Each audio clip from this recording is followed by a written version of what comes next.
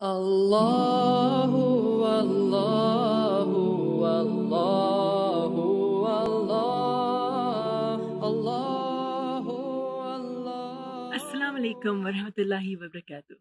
So who is the source of this trial and who is in control of all things? Allah, of course.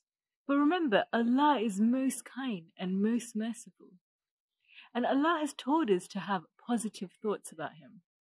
The Prophet ﷺ said in a hadith that Allah subhanahu wa ta'ala says that I am as my slave expects me to be.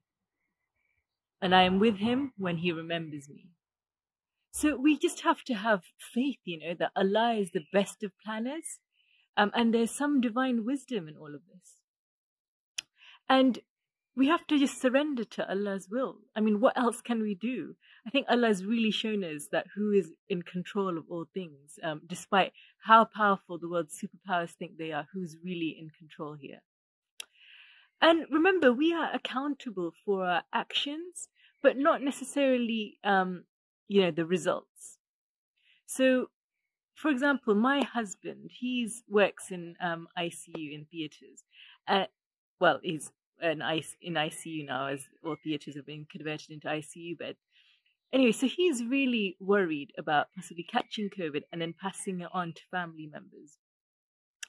But what I said to him is, well, look, remember that, all you can do is do your best. So you pay attention to, all the PPE measures, hygiene, hand washing, social distancing, and all you can do is your best and then leave the rest to Allah.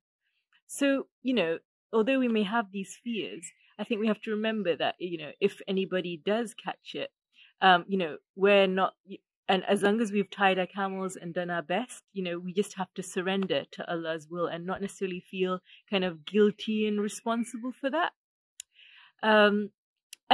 This is a time of test, but remember that Allah has told us that He will test us. Allah says in Surah Baqarah, verse 155, that, and we will surely test you with something of fear and hunger and loss of wealth and loss of lives and fruits. But give good tidings to those who are patient. So He's told us He will test us and to be patient. So remember this is a test. Do your best.